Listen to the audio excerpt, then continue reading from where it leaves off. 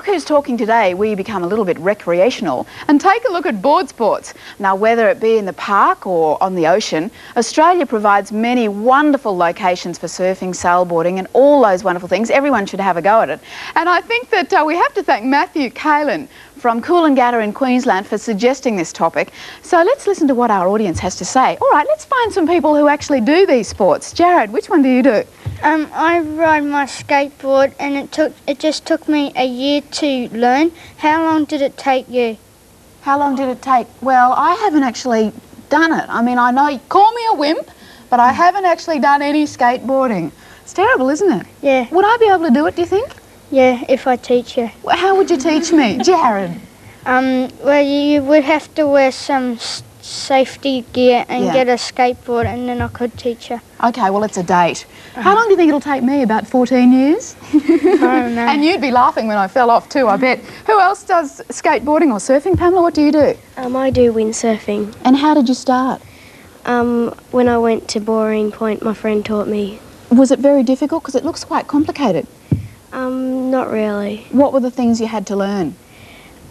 Keep a grip on the board and just try not to fall over. And what do you like about it? Well, it's fun. That sounds like a good answer. Okay, let's cross over down the other side here and find out what people do over here. How about, what have we got here? James, what do you do? I'm surfing. You're a surfer? No, skateboard, sorry. Skateboard. Well, skateboarding is great fun. What do you like about it? How I fall off. How you fall off? You like punishment? Okay. Which one do you do? I skateboard. You skateboard too? Well, I think skateboarding is a great sport. There are lots of things that you can do. And if you want to know more about the board sports, well, you don't have to look any further than our first guest, Gail Austin. Now, besides having first-hand experience in riding all those boards we've been talking about, she's turned her knowledge about board riders into a business, and she sells board riding equipment from surfboards to skateboards, even to the protective gear that you need to avoid all those skinned knees and elbows that James has probably got lots of. So let's welcome Gail Austin to Look Who's Talking.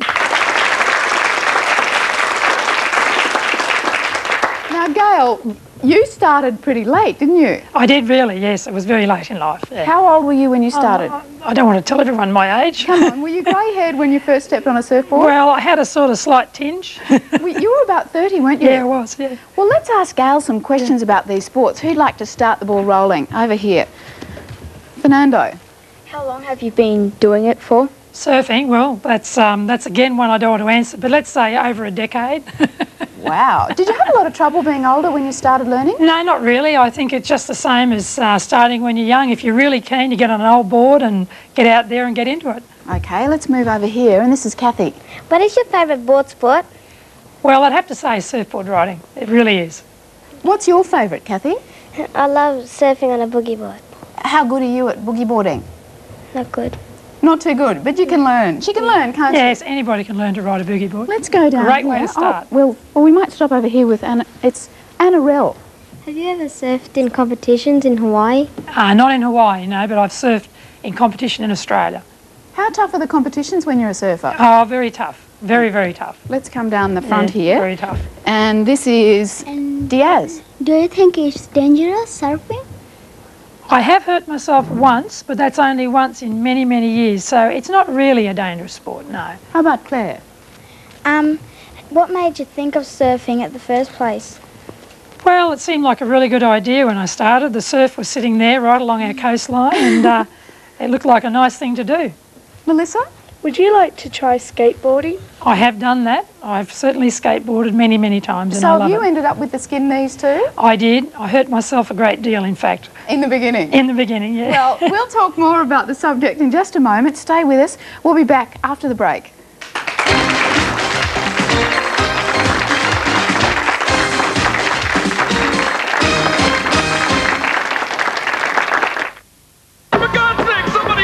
Murphy and the men's movement. Whoa. What a ride. Show's over. Right after Growing Pains Monday on 9. Are you hungry? Oh, could eat a horse. When you've worked up an appetite, unpack a Cadbury picnic. With the great combination of caramel, wafer, Rice Crisps, roasted peanuts, and Cadbury milk chocolate that make it such a delicious mouthful. Cut, cut, cut, cut! What do you think this is? Picnic? When you've worked up an appetite, unpack a Cadbury picnic. What's a black hole? Well, everything gets sucked in. How do your muscles work? You never know what you'll need to know, but Tree of Knowledge does. How do you fight an oil rig fire? Why did Queen Mary lose her head? What killed the dinosaurs? Tree of Knowledge builds each week into a complete reference. Great for projects. Have fun reading about everything while you're getting all the answers. Tree of Knowledge, out now with a free binder. What is acid rain? If you're a farmer who cares about the land, or someone in the city, you need to understand that like we need the air to breathe, that's how we need the land. Land care begins in your backyard, whether it's large or small. Our planet depends on the life of the land. Land care depends on us all. Wherever you live, land care is in your hands. We need the land. What a great day, great for teaching Birdie how to flap her wings, how to reach the sky. It's Mac time now for our Birdie, yes it is. Higher and higher, Birdie, you can do it. Hey, look at Birdie, up in the sky where she can love to drop in for breakfast. It's Mac time now for McDonald's. Landing lessons tomorrow.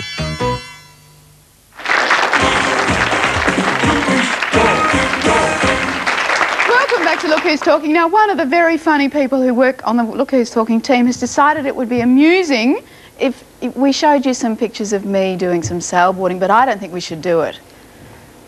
Do you think we should? Yes! All right, well, let's have a look at my style.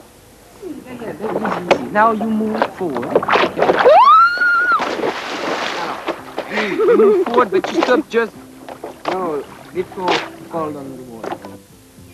This is definitely not a sport for sugar babies or people who are afraid of a little bit of water or a lot of water. But I'm no landlubber, and as the old saying goes, if at first you don't succeed, then try. Just keep on trying. You guys are really rotten to me. Well, what did you think about my style, Shannon? I thought it wasn't pretty good. You thought it was pretty terrible? Practice. Oh, that's mean. Well, shall we ask the expert the best way to start learning? Yeah. Okay. Give Gail a tough question. How do you start? What age group do you have to be in? I don't think in sailboarding it matters about your age. It's more or less whether you feel you want to get out on the water and get going in sailboarding. Like in the wind, it should be really light, just to begin with, and a nice big board, like the one Fiona had. It was great to learn on. You just sort of got a scale. Yeah, something nice and large and you can stand on it, and a nice small sail so you can get going. But it's a great thing to do at any age group. I think about your age, 8 to 12 is a good time to start. Pamela. Gail, how long have you been riding a skateboard for? A skateboard? Okay, well, I started riding a skateboard when I was younger. That was when I was about 14, so that's many years ago. But I did start competing in skateboarding in my 30s, and that's when I used to run the Skateboarding Association and run competitions for kids. But there's never many girls go skateboarding, so there wasn't much competition. I won a lot of prizes. Well, have we got some girls who do skateboarding here today? Who's a skateboarder? Yeah. Here we are. Here's one up here. Let's go up and talk to Marissa. I'm not much of a skateboarder because my friend's got one, but it's hard to